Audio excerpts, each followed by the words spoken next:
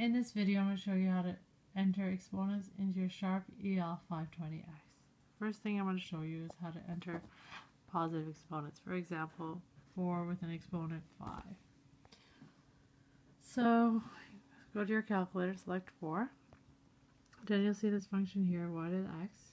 So you're going to select that.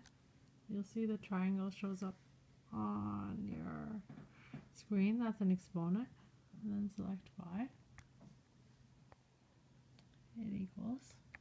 So that's one example how to select positive exponents. So next one I'm going to show you is how to select negative exponents. So 5 with exponent -2. Select 5.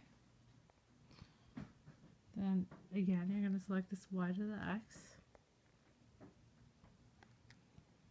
So in brackets I'm going to select -2.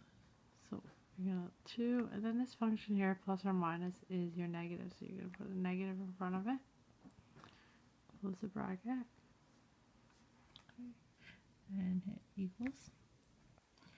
Now you want to convert that into a fraction, if you please.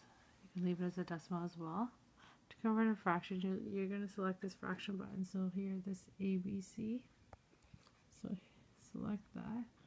And you'll see it automatically converts it into a fraction. So 5 to the -2 is 1 over 25. And the last example I'm going to show you is,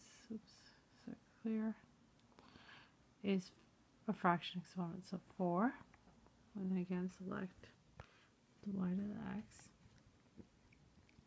And in brackets you're going to enter the fractions. So bracket 3. And then this is the fraction behind the ABCs, so you'll see it's separating it. And then 2, close the bracket. You'll see 4 with an exponent 3 over 2, select the equals, and you'll see that it's 8. And that's how you enter positive, negative, and fraction exponents on your Sharp EL-520X. For more videos on how to use this calculator and other math videos, please subscribe to my channel.